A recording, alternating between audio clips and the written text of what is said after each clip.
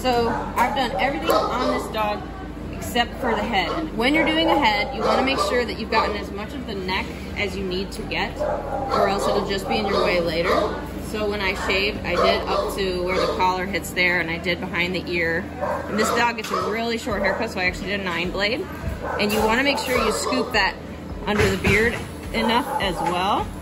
I used the same blade that I did with the grain on the body, under the beard, and I go up farther than you might expect.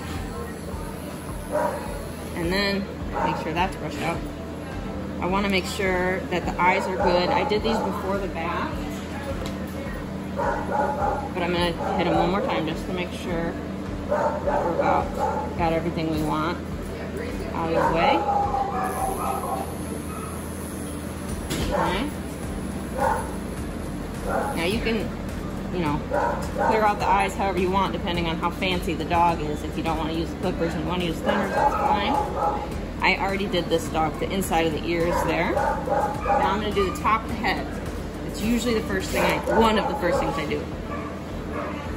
Here. I like to use a 2-comb very often. I end up using a 2-comb. Now if you're doing like triangle ears, then you might go down the ear with this as well. But these are kind of like those rectangle ears where the length from here down just stays. And so I'm really going to kind of blend right at the top of the ear there. I am going to go down the side of the face a bit on this dog. Not a ton. I'm mostly going with the grain here. Sometimes, let me go ahead and finish my with the grain over this way as well. I'll get that ear out of my way and do a little bit of this side. Take that off of there. Alright, now sometimes going from here, I'll actually do kind of against the grain to blend that into the top of the head, okay? And you could take a longer comb and just completely go against the grain. And that's another good way to do it. Because I'm going to scissor in front of those eyes. Now let's see. Alright. Now, I need to clean up in front of his mouth before I trim that beard. I'm going to try to get those hairs out of his mouth. Kind of pull everything a little bit forward and get those out from between his lips. I got to squeeze his snout while I do this. A little mustache, because I'm going very close to those lips. And they will just lick right when you cut, and then you'll have a bloody tongue. So just do it once or twice, or however many times it takes you to get what you're looking for. Very good. Now, let me go ahead and do above his eyes just to give him some. Now, if he doesn't have any eyelashes that I'm trying to preserve, so I'm not going to worry about that. If a dog has some eyelashes, I need to get some separation and maybe hold the eyelashes over before I do this scissor cut. He doesn't have any, so I'm not going to worry about it. And I'm just going to do I kind of just combed everything forward, and I'm really kind of doing like a vertical, but like a rainbow, like my scissors. I'm just snipping vertical. And a little bit over there, and a little bit over here. And really, you want to get this stuff on the sides as well, because when they shake their head, when they are ready to go home, that's going to pop out and be a little bit annoying. If you're a little bit concerned, I'm going to finish it all with thinners, but you can do that with thinners too if it's so choppy. He's got such fine hair. Let's see, what do I want to do? Let's do the beard next, and then we'll finish the top one. So on the beard, I like to do, I don't know how many steps it is. The first step I like to do is set the length under the chin. And you can do this as short as this, or I might take half off of this dog, or if they like to preserve the length, you're gonna, you know, but I'm just gonna kind of go for a straight line using my curved scissors. So there'll be a slight curve here and a slight curve there. Then we're gonna do this side, then we're gonna do this side. So it's kind of a 1, 2, 3 for starters. Then we're gonna blend. So you're always kind of cutting in major length, then blending after. I know you're doing so good. This dog's being very patient. Now, before I even get to these sides, I can tell I've got a mess under here, and that's gonna take me so long to be trying to like keep comb and trim and comb and trim. And part of that is you can get some of that out of your way by pulling the dog's snout upward and then combing this down kind of against the neck there, and then doing a V cut, and that's going to clear a lot of that out. And I'm not cutting into the front beard here when I do that. Okay, and it doesn't have to look perfect or anything because I'm going to refine it all after. So that's a good little step to take to get some stuff out of here. It looks a mess right now, but we're not finished. So I did my first cut here. Now I'm going to do my side. Sometimes you go up to the ear like that. Sometimes you keep it straight, like all this hair wants to be that long. So that just depends on the dog. But I'm pretty much going to start where I had the bottom there and just go about straight back. And if you're having trouble with stuff under there, again, kind of comb it, just comb it. And we're going to come back with our thinners at the end. And if I see these whiskers and they're easy to grab, I'm going to grab them. All right, now I'm going to do this side. And if this ear is in your way, you can actually, if it'll stay up there, that might help you. And then, I know. Again, I'm just going to try to, I know you're doing so good. This dog's getting tired. Good job. Just going to try to match that front length.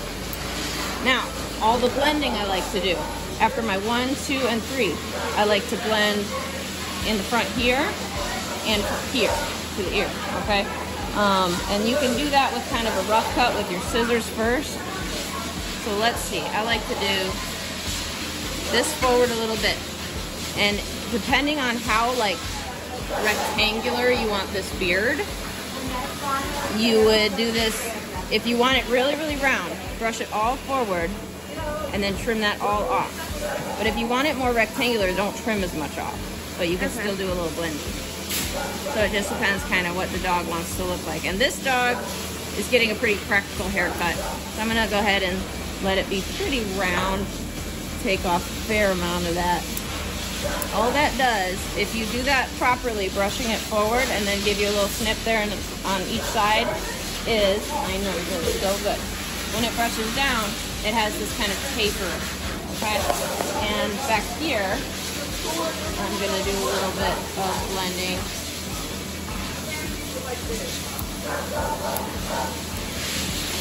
And all this under here, I'm gonna take that out. Okay.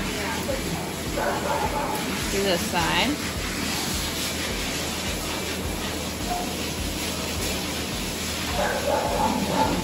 I'm gonna make that part of the top of the head instead of part of the ear.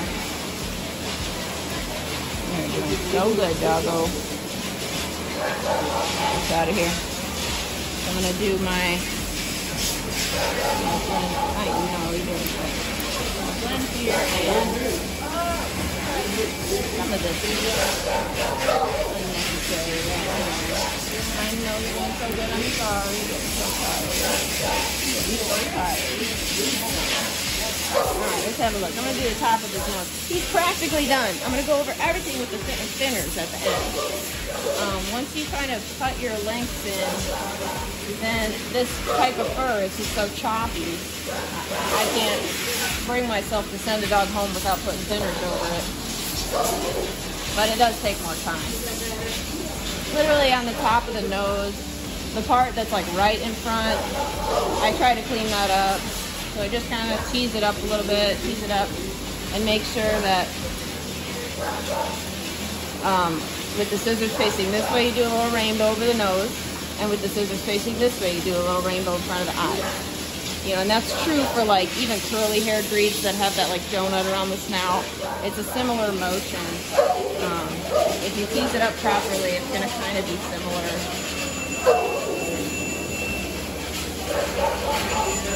I know.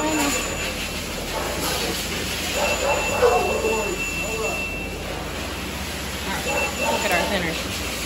So if you're having any issue with this fur in here, obviously you can do your thinners there and thinners there, but I don't see an issue here. I'm happy with that. So what I want to do is scoop these ears out of my way just so that I can check my blending and my beard. to make sure that I got the length about right.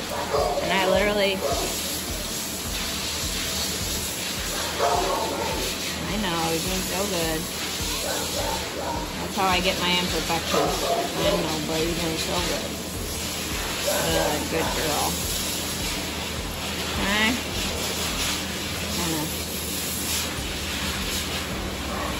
Over here.